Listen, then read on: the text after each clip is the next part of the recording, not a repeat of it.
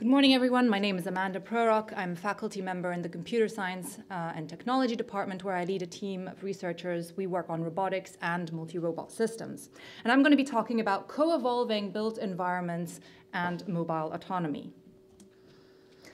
So we're really at a turning point for mobility where we're seeing deeply transformational change, especially in urban environments where automated mobility will change the way we allocate space and it'll change the way we access mobility. However, the problem of creating automated mobility is very hard.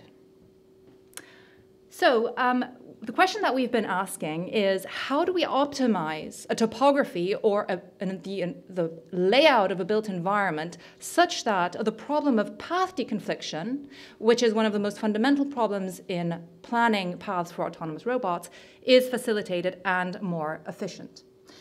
To do this, we've been looking at an area of theory called algebraic topology, where we designed a measure based on homology classes of trajectories that tells a robot or an autonomous vehicle how hard it is to plan a path from its current location to the goal that it wants to reach. And we defined this new metric, which we call path prospects. So you put robots into a very cluttered and tight environment. The problem that they have to solve now is, how do they prioritize the right of way amongst each other? And using this metric, we were able to show that we are able to outperform all other benchmark algorithms in terms of make, span, and flow time, which is effectively quantifying how fast robots are able to reach their goals. At a higher level, we've tackled the problem of routing along transport networks that have uncertain travel times. So uncertainty is a very common problem because there are issues such as traffic conditions, jams, and accidents that lead to uncertain travel times, as well as uncertainty in robot positioning, so they don't always know exactly where they are. And of course, the more uncertainty we have along the travel graphs, the transport networks, the more performance we lose when we're applying our optimal assignment and routing algorithms. So this is the problem that we want to tackle.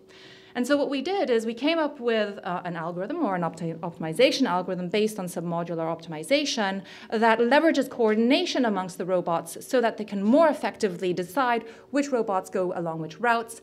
It leverages an idea of a redundant network topology, of which the details I don't have time to go into now, but we were able to show that these coordinated systems are able to outperform benchmark algorithms in terms of both occupation ratio as well as reduced waiting times for passengers or products that are waiting to be picked up.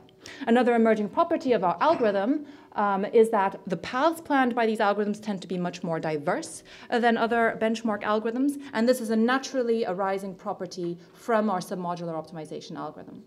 So in a nutshell, we work on redesigning the built environment so that robotic path planning and navigation is more efficient and effective.